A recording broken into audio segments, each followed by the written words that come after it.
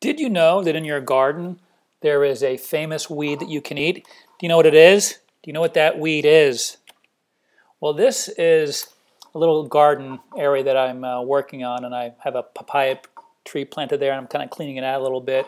Right over here to the left, you see where the arrow is, that's some rosemary that I cut back, and over here I got a citronella plant and to keep out the mosquitoes, because in Florida they're like birds, they feel like when they bite you.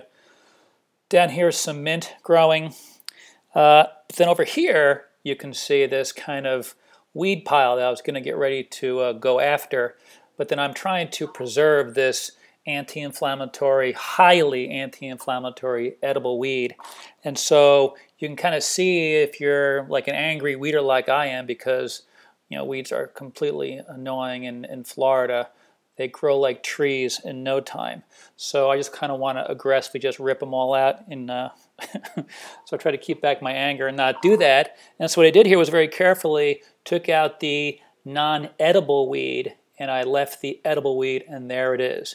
And this edible weed is known as purslane, P-U-R-S-L-A-N-E.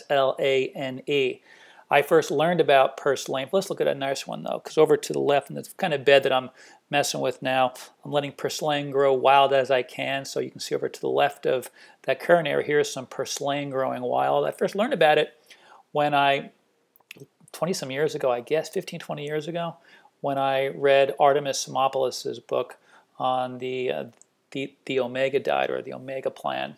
And she talked about purslane, and it was one of the most anti-inflammatory and beneficial, healthy plants that the Greeks ate.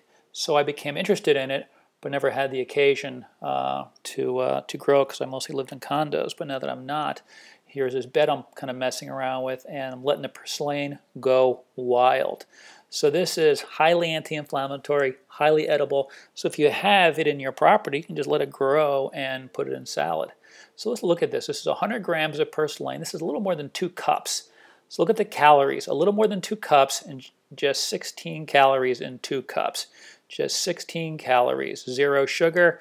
I mean, almost nothing, obviously, just because there's so few calories. And purslane is said to be a great source of omega-3s. It has more omega-3s than omega-6s, but at this small amount, you will see that down below here on the omega-3, omega-6 area, it doesn't even show up, because at just 16 calories, there's less than 0.1 gram of fatty acids. So on this level, it's kind of irrelevant. But what is relevant is this. This is that same 16 calorie serving, and look at how much magnesium and calcium you get. So here is a 1-to-1 ratio.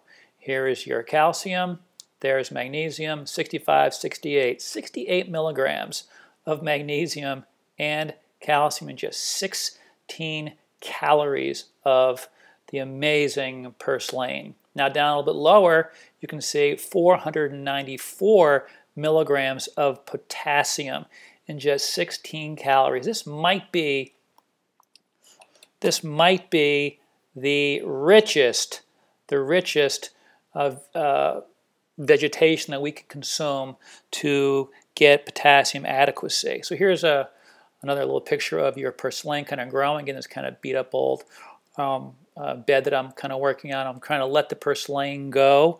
Next image, you can see how teeny the purslane is right here. And next to it is a non-edible. Very interestingly, the non-edible, I'm not sure if this is spurge, it's called spurge or not, but it looks like purslane, and it is not edible. But you can see how teeny it is, though. Look how teeny. It's so easy to rip this sucker out. So very carefully avoided that, and now I've got the little purslane that I hope will grow. And you can see over here, a little bit down a little further, more of the non-edible stuff that I didn't pull out. I'm seeing it right now actually in this picture. But here is the purslane that I would love to have grow into that huge patch that you saw earlier.